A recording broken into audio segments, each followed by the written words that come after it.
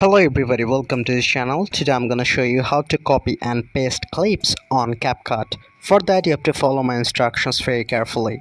First of all, click on new project, select your desired video, click on add from the top right corner.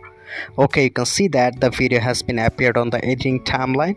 Now I'm going to create some of the clips just by tapping on the video and clicking on the split button.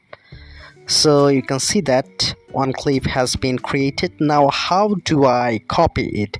It's very simple. You have to tap on that particular clip and you have to scroll the bottom options.